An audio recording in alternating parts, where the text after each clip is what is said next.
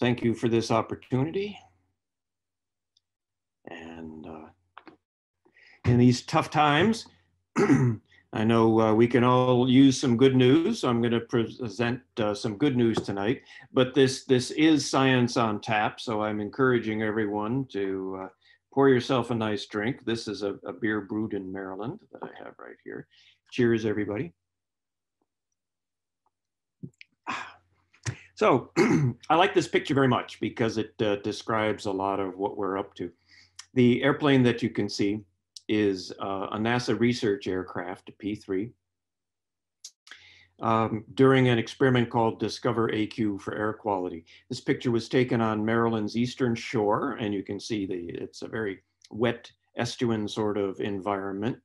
Right in the middle of the picture is the Indian River coal-fired power plant that's just over the border in Delaware. And that one is the last coal-fired power plant in Delaware, and all of them in Maryland are now slated for replacement. If you look very carefully, you can even see a haze layer in the back there, and that's the local air pollution. So this is basically going to be some good news, a review of the trends in air quality in the United States. If you ask a lot of people, say, hey, how is air quality today compared to a few decades ago? Many people will say it's much worse. This is mostly not true. And then the COVID provided a really unique opportunity for us to investigate. First, some motivation. This is a study published in the Lancet. This is not my paper. It's a medical journal. Although one of the University of Maryland faculty members, Maureen Cropper, who used to be the chair of our economics department, is a co-author on this. And this hits it pretty solidly. In 2015, there were 9 million premature deaths. This is worse than AIDS, tuberculosis, and malaria combined, and 15 times more than from all armed conflicts. So it's a big issue. This is something I have borrowed from GBD, stands for Global Burden of Disease, study that came out comparing 1990 to last year. And you can see different causes of disease and death and how they've changed. Some things like child and maternal malnutrition have improved substantially over the past 30 years. Other things have not, including the things that haven't improved on a global scale is air pollution. So you can see the different colors on here represent different types of risks, metabolic risks. The green ones are environmental and the purple ones are behavioral. So to put things in perspective, this is an actual photograph taken in London during the daytime. So this was in the big smog, just even before I was born in 1952. Over the course of 3 days for this serious smog event. Smog, portmanteau meaning a combination of smoke and fog, and that's exactly what it was here. A lot of coal burning for home heating. This is in the middle of winter. In fact, the anniversary. And over the course of 3 days, there were 3,000 excess deaths over what would be expected in a big city like London. Well, it wasn't just London. This is Donora, Pennsylvania, not far from here. That picture was taken at 2 o'clock in the afternoon. And that's also a sulfurous smog. And you can see that it was very severe and hundreds of people died in that. So this is a photograph from about 1970 of New York City. And I'll be talking about measurements from Washington to New York, actually all the way up and down the East Coast today. And that haze was pervasive. It was very common. It doesn't look like that anymore. And this is our Liberty Lady checking out the air quality, or maybe she's responding to the recent election. I'm not sure. But what causes this? I'll try to keep the heavy duty science to a minimum and explain things in terms that the general public can understand. So most of the morbidity and mortality comes from fine particulate matter. It has to be a certain size range because if the particles are really big, they get stuck in your upper respiratory system and don't get in deep into the alveoli of your lungs. If they're too small, they diffuse too quickly and likewise get stuck in your upper respiratory system. We're talking pretty small particles, less than 2.5 microns. To put that in perspective, that's an image of a human hair, and these are the particles that really matter, and that's very fine beach sand. So there are limits on this for 24 hours or an annual mean in the US. It is pretty well accepted now by public health experts that 12 micrograms per cubic meter is not protective of human health. There's still something like 45,000 excess deaths in the United States alone due to air quality. A lot of that is this fine particulate matter. Much of it is made in the atmosphere. That's what I mean by secondary here. You can see it because it's close to the wavelength of light, causes haze. And a lot of it traditionally comes from SO2, sulfur dioxide from high sulfur coal. It's also organic compounds that come from a variety of sources. NOx comes from oxides of nitrogen from all combustion. And this is ammonia. The primary source there is agriculture, so the farmers don't get off scot-free. Well, before I talk about the good news, here's a little bit of bad news. This was from today's New York Times. Despite what health experts say, they declined to change from 12 to 9 micrograms per cubic meter. That would have saved tens of thousands of lives in the United States over each year over the next few years. All right. I wanted to point out that it's a little bit controversial, but there are a number of studies indicating that exposure to heavy doses of air pollution can exacerbate your sensitivity to the coronavirus. So yet another reason to try to keep clean air. This was, I think, the first paper that came out in this journal, Environmental Pollution, about Northern Italy. And their conclusion was that you're more likely to develop a chronic respiratory problem if you have heavy exposure to air pollution. The second major cause, and I'll try to keep the chemistry simple, is what's called Los Angeles smog. It's different from London type smog. We call it photochemical smog because if you think about Los Angeles, the weather couldn't be too much more different than it is in London. Quite different from London. It's warm and sunny, and the composition is completely different. It's mostly this compound ozone. Ozone aloft is good. It protects us from dangerous solar ultraviolet radiation, but it's not good to breathe. It causes premature aging of the lungs and is linked to morbidity and mortality. How do you make it? You need organic compounds and carbon monoxide. Again, these oxides of nitrogen that are really important. They're important for the bay too, but that's a different seminar. And you have to have bright sunshine to do it. So it's a summer problem. This is the one pollutant for which the state of Maryland is currently in what's called non-attainment. In other words, we violate the national ambient air quality standards for ozone. It's probably not what kills the most people in Maryland, but it is what we are currently technically, legally non-attainment. All right, now, in this year 2020, I'm sure people are ready for some good news. Remember what I said first. Think about how is air quality compared to previous years? Well, these are the official EPA reports of total emissions. They have innumerable issues with their accuracy, but the trend should be good. The general idea is sound. So these are emissions of sulfur dioxide, that which makes London type smog. And you can see back in the 60s and 70s, we had more than 10 times as much SO2 being emitted into the atmosphere as we have today. So it's gone down very nicely. A lot of that improvement is because it's more economical to generate electricity with natural gas today than it is with coal. So coal's disappearing. Our home state here in Maryland only recently really implemented strong controls over sulfur dioxide. There was something called the Healthy Air Act. And it's somebody who lives right around the corner who pushed that act through. This is Senator Paul Pinsky. And I want to show very quickly, these are the SO2 emissions in Maryland as a total. That's when the act went into effect. Boom, they just plummeted just like that. NOx has gone down too. And the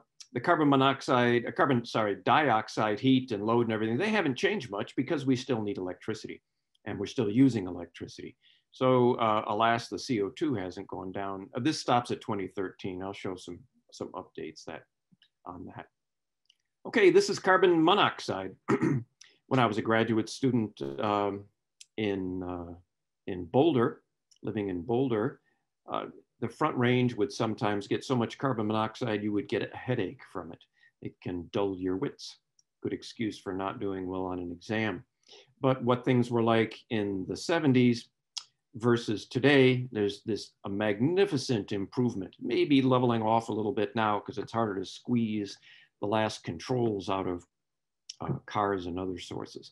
But magnificent improvements in air quality with respect to carbon monoxide. That's what's called a criteria pollutant because it has a substantial negative impact on morbidity and mortality.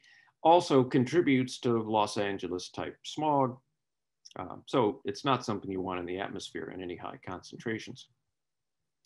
These are oxides of nitrogen. They are toxic in and of themselves, contribute to eutrophication, that is harmful algal blooms in the Chesapeake Bay. Eutrophication and harmful algal blooms in the bay and such areas. And this took a little longer before we really made any progress. It wasn't until after 2000 that we saw some big increases.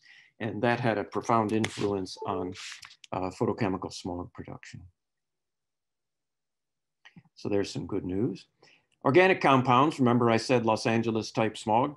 You need organic compounds as well as sunshine and oxides of nitrogen. They've come down too, not as dramatically as SO2, but we're moving nicely there. This is very complicated because there are natural sources of organic compounds. The smell of a Christmas tree, for example, it's called pinene. And when combined with air pollution, compounds like pinene can make dangerous particles and related compounds make ozone. Okay, so those were the official reports issued by EPA. Did it work? Is it true? Is there any proof for this? Let's take a look. Show me. Here's some analysis of ambient measurements. It's a little bit busy here, but these are observations from the Baltimore, Washington area of smog in Maryland. And the top line on here is the ambient NO2. In other words, the NO2 measured in the cities and other sites where they have monitors. And it's come down very nicely. There's a seasonal cycle. That's what that sawtooth pattern is there. Higher in the winter, lower in the summer. This is carbon monoxide. That has likewise come down from thousands of these units to just a couple hundred now. It's wonderful. And this is the ozone, the Los Angeles type smog. And it's plotted here in a funny way. One on there means unity. That means whenever it was a hot day, back in the 70s, 80s, and most of the 90s, you were pretty well guaranteed that in Baltimore and Washington, there was going to be a smog event, a code red day, a violation of the ambient air quality standard. Well, that has come down substantially recently. We're still not in attainment. And we have, this is a weekday and weekend, by the way. And that's because there's a lot more traffic on weekdays than on weekends. But we're making great progress on here. That Sandra Roberts, one of my graduate students, is working on that. She and Ross Solowich, another professor in the department. So there's some evidence from roadside monitors. If you don't trust the Maryland Department of the Environment, you might trust NASA. This is a beautiful demonstration of satellite observations of air pollution. This is nitrogen dioxide, part of the NOx that we're talking about. Causes chemical pneumonia in high concentrations, leads to smog. Here it was 15 years ago, and here it is last year. So the hotter the color, the more NO2, big improvement. This is sulfur dioxide, that which makes, oh, I forgot to mention acid rain. Both of these things make acid rain. That problem is pretty much gone now. And concentrations are way down, much improved, a huge benefit to human health in the United States. The laws for controlling the sulfur emissions actually went into effect in the Clean Air Act Amendment of 1990 under the first Bush administration. So here's the change for SO2 in red and NO2 in blue. And there's some evidence that maybe recently we've stagnated progress a little bit. Well, people often ask, well, what about the rest of the world? What are they doing? And it's a mixed bag. This is East Asia. So again, the hotter the color, the more pollution. And for nitrogen dioxide, this is China, by the way, so there's Japan, Korea, and this is Hebei, and some of the other heavily industrialized provinces of China. Beijing's up here. So this is south of Beijing, where there's lots of heavy industry. And NO2 got worse for a while, but it's improved most recently. But the Chinese have done a wonderful job controlling the sulfur emissions. This is seen from aircraft on the ground as well. So they have really made progress on SO2 that leads to fine particulate matter. Big improvements there. Okay, some more good news. This is a picture taken on a smoggy day just a few years ago. It's still much better than 1970. That's a long fetch there, so it looks hazy. But here's a picture taken this year during some COVID restrictions. The sky is actually blue. That's looking at New York there. Oh, and Shinrong Ren gets the credit. He does the heavy lifting for much of our aircraft flights. Okay, what about greenhouse gases? This is for the whole planet, starting in 1900, and you can see this apparently inexorable increase in emissions of CO2 with some minor changes here and there for economic problems, maybe a little bit of a lessening of the rate of increase recently. But that's for the whole world. And how's the US doing? We are really only responsible for a fraction of that. And here's a close-up of the last 40-ish years, 50 years for the US.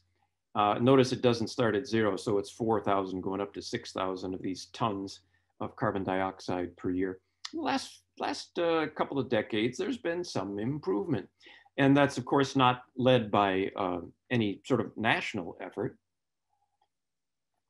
Individual states and consortia of states have implemented these restrictions. For example, the current administration in Annapolis has put us on a path to achieve 40 by 30. That means a 40% reduction in total greenhouse gas emissions by the year 2030. And we're actually on track to do that.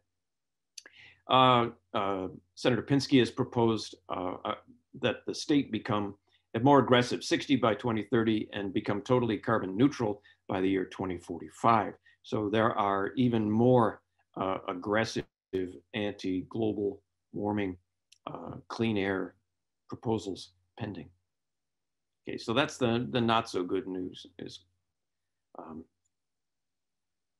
climate impacts are not being mitigated as quickly as direct health effects.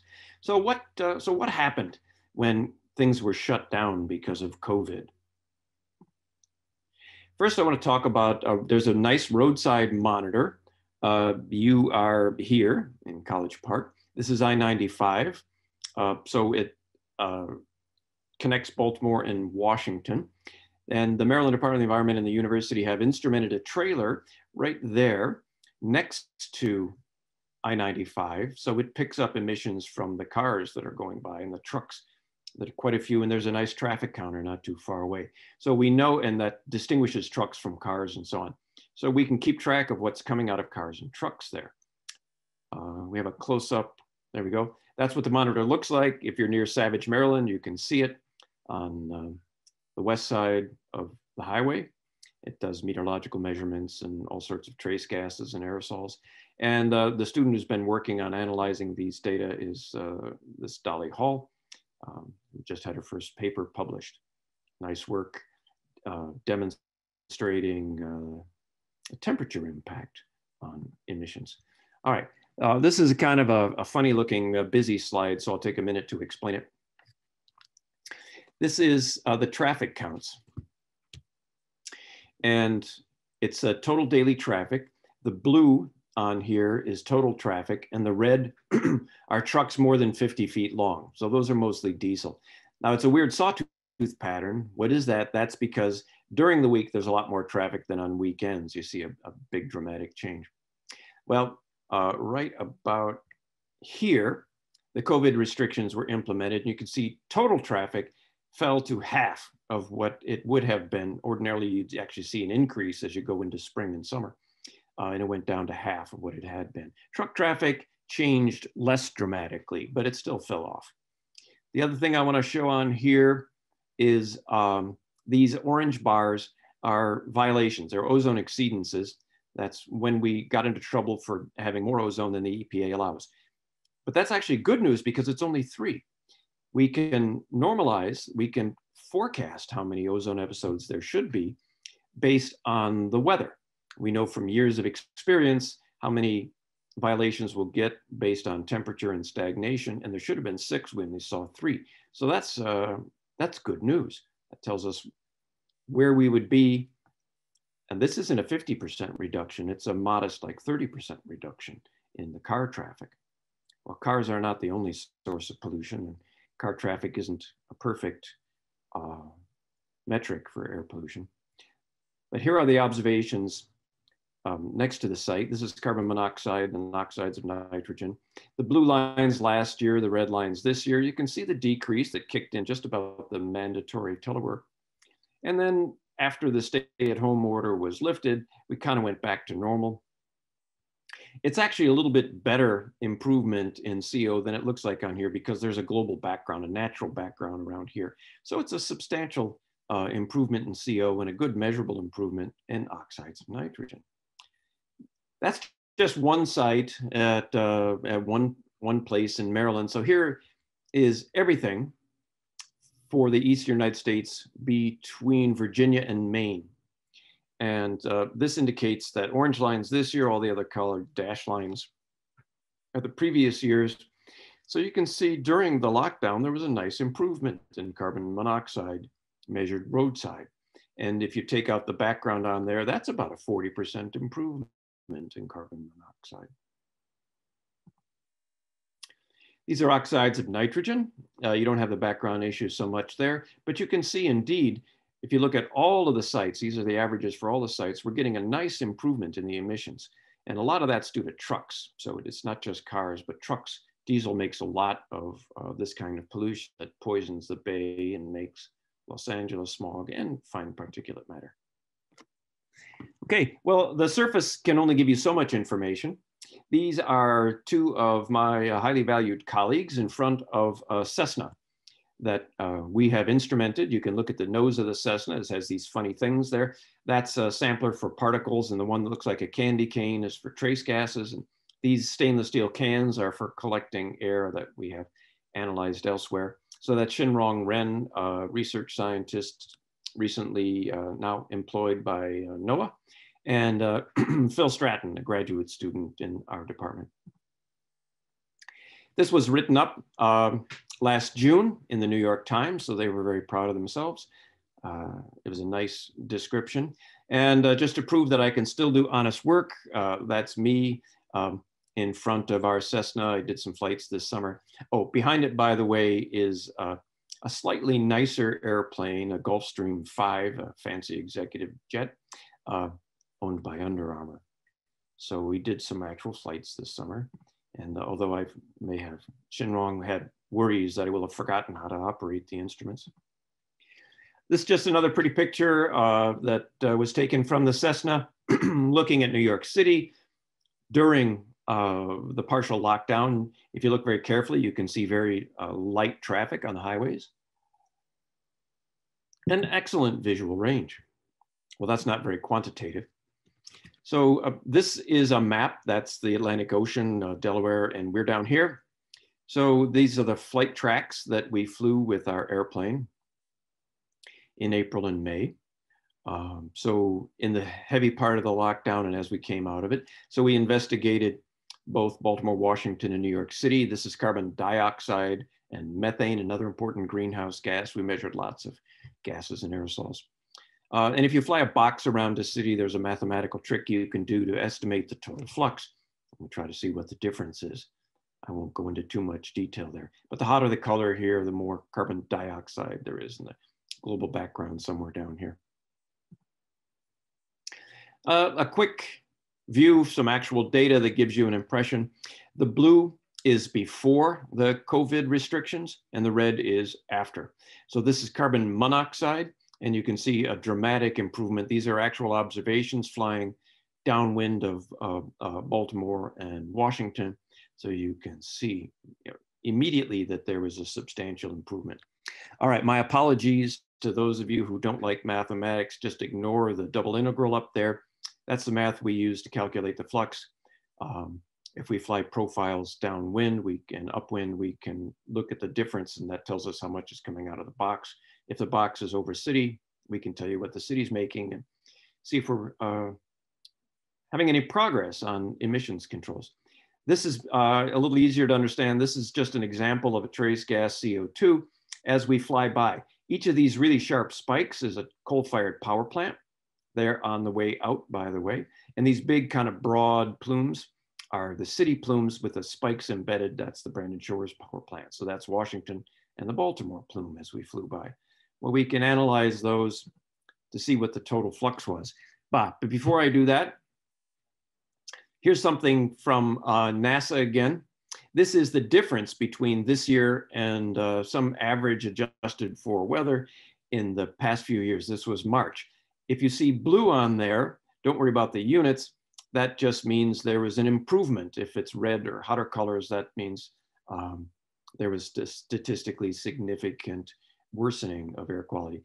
But if you look at most of the cities on here, Baltimore, Washington, New York, and the whole of the Ohio River Valley, we see blue. So there was a nice improvement in March relative to the baseline.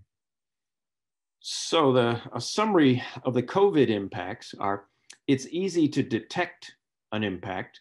Getting hard numbers is actually a lot more work. At the peak of the restrictions, total carbon dioxide, which is the most important greenhouse gas, was down by about 1/3 in the Baltimore, Washington area. It's still down, but not that much. Carbon monoxide, because people are driving much less than they were. We can track gasoline sales too, for example, and they're way down. Carbon monoxide has improved even more, maybe down to half of what it was. The more toxic pollutants like oxides of nitrogen are down as well, and not just locally, but throughout the US. It's much harder to determine changes in some of these other species. Methane comes in large part from nature, but also from leakage in natural gas. Baltimore, for example, has the oldest natural gas delivery system in America. And bad news, it leaks. It leaks a lot. The good news is there are plans to improve it, and we think we have some evidence that's getting better.